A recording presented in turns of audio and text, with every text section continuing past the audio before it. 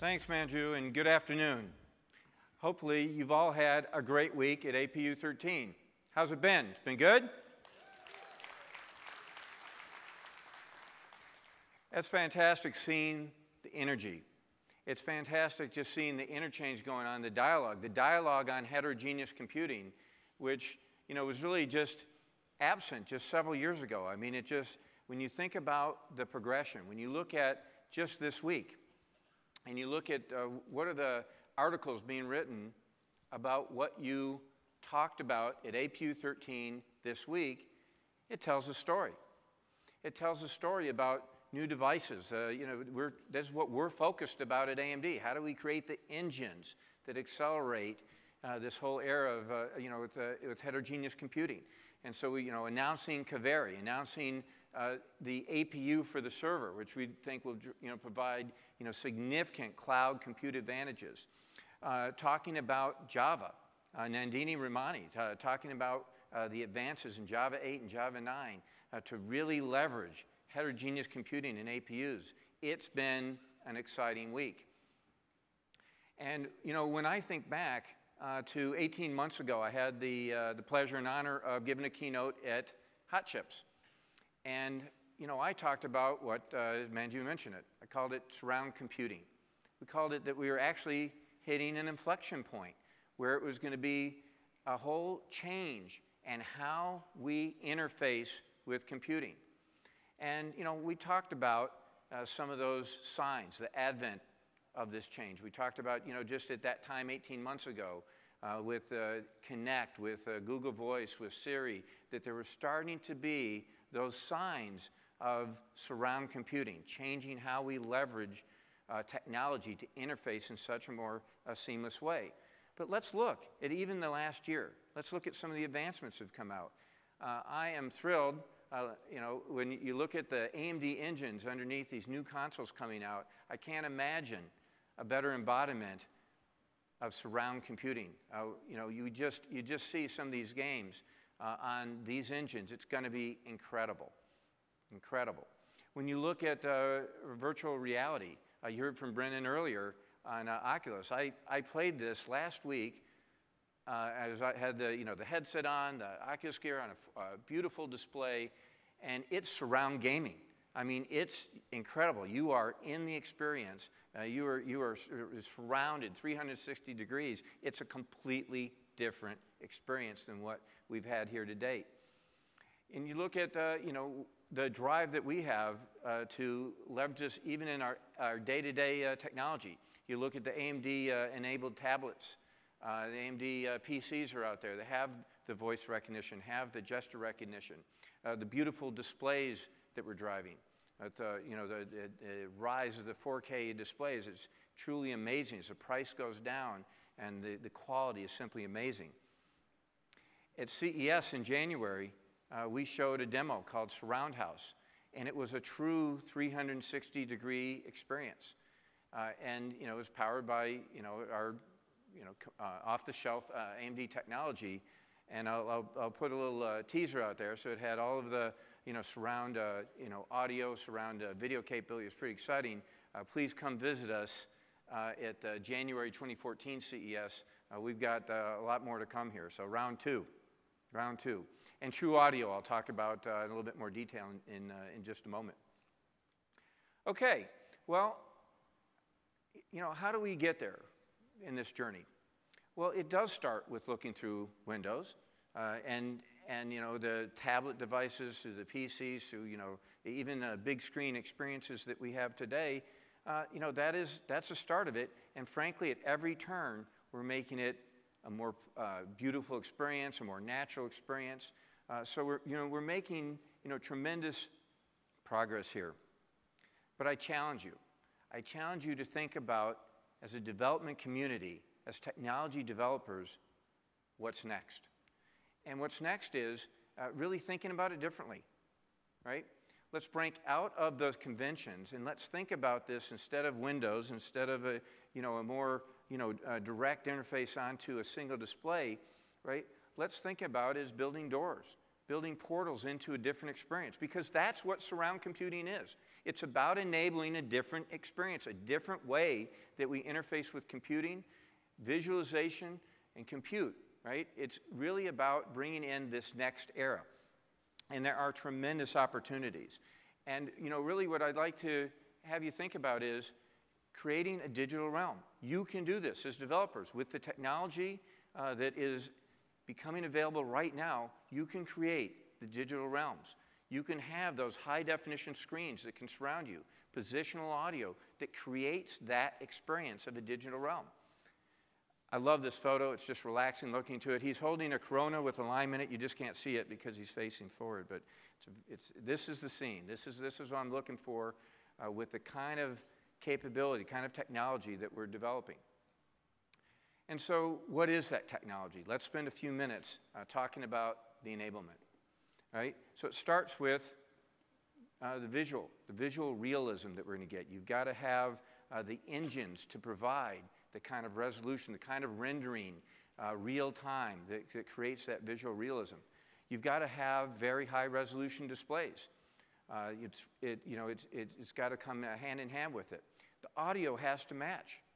If you have all the visualization without the audio, it's not a surround experience. And lastly, you've got to make it easier. It's got to be more natural is how we're interfacing with computing. And you've got to be able to trust that your data, your personal data, your work data is secure. So it's all of those elements that as a technology and development community that we've got to provide. And that's how we go through that door and create the digital realm. So let's start with the first one. We talk about visualization and graphics. We're very excited in this area. This is really a bread and butter for AMD in terms of taking the strength we have, the heritage we have, and creating beautiful graphics and being able to drive more pixels.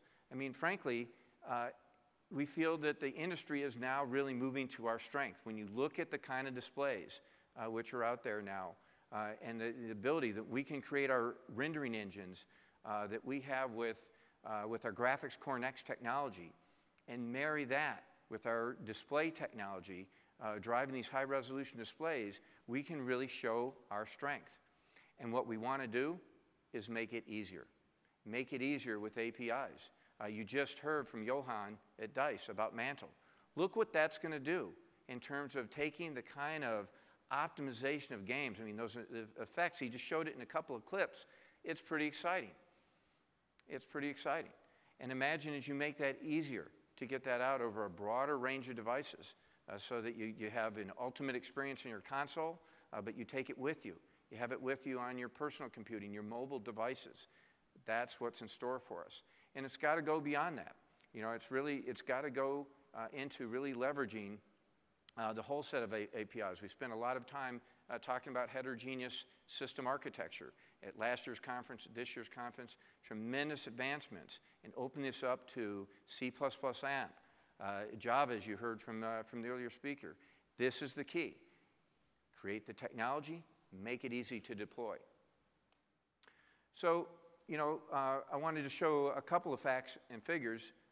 We're going to, use an example. Of course, I'm going to use my example of the R9 290X. This is an amazing set of technology. When you look at 5 teraflops on a single device, and to think that 5 years ago, AMD was the first to break the 1 teraflop barrier. 5 years ago, 1 teraflop, roughly a teraflop per year improvement, and here we are with 5 teraflops on a single device. And you've got to feed those engines, right? You've got to provide a very, very high memory bandwidth. I mean, you've got, the capability of 300 gigabyte per second feeding this engine. That's a 20x improvement in just over 10 years.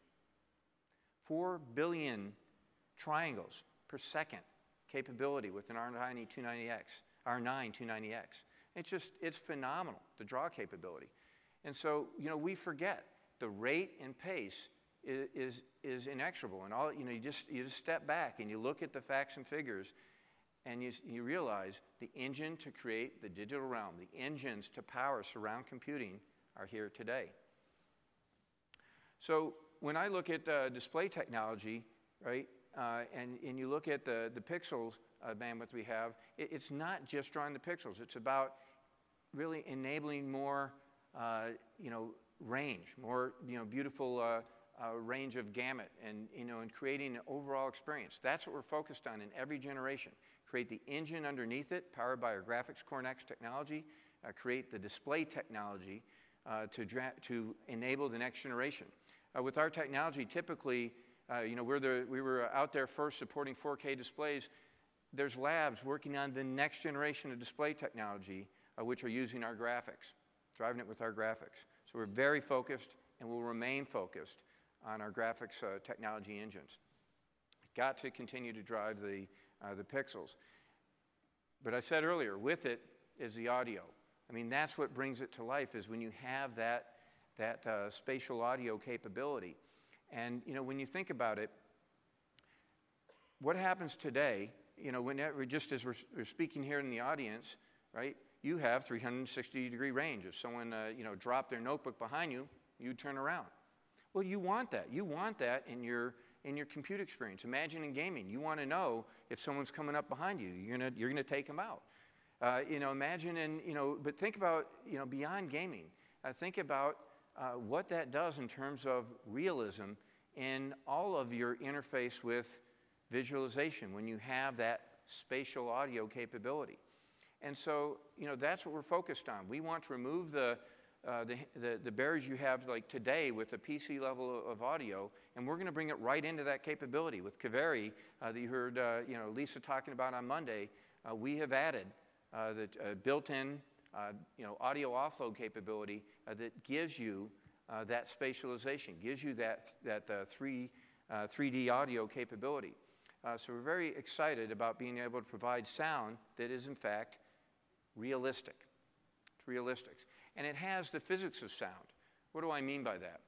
I'll make an analogy to graphics. I mean, with Graphics Core Next, and you look at a lot of the games coming out on our technology, a lot of the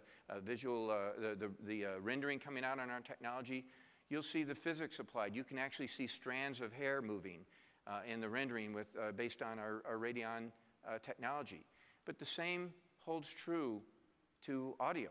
There's no reason not to apply the physics to audio. So with an offload engine that we have with True Audio, you can hear that reverb. So it's not only that spatial, that 3D spatial location of sound, but you should be able to hear the reverb. You should be able to hear the multiple voices, just like you do on an environment like we're in here today.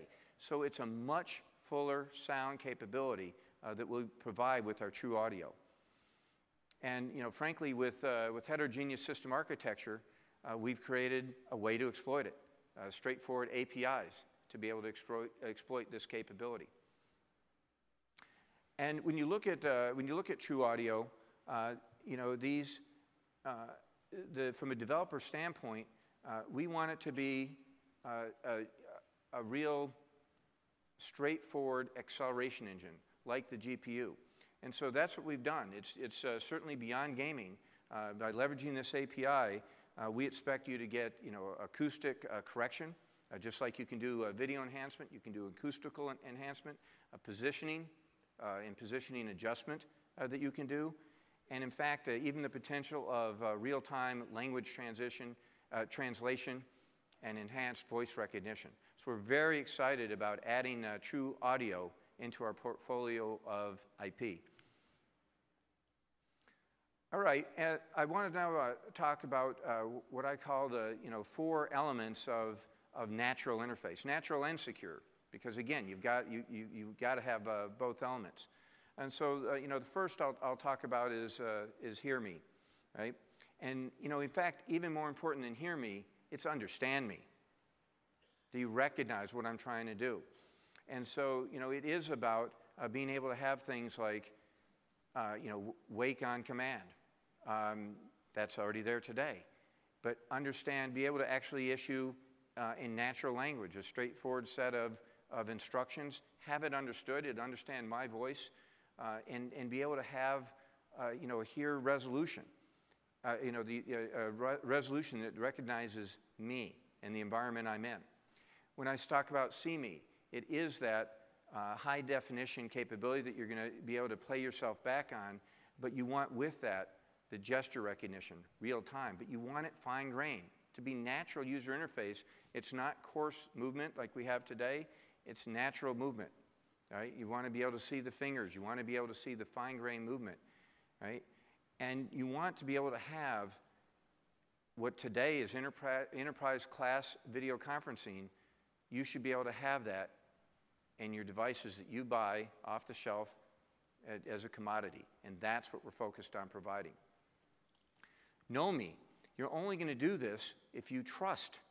You trust that other people can't come in and get at your data. I mean, that's obviously a very hot topic now for everyone in the industry, and frankly, it's top of mind internationally. But when you think about some of the best security, it combines multiple elements of recognition.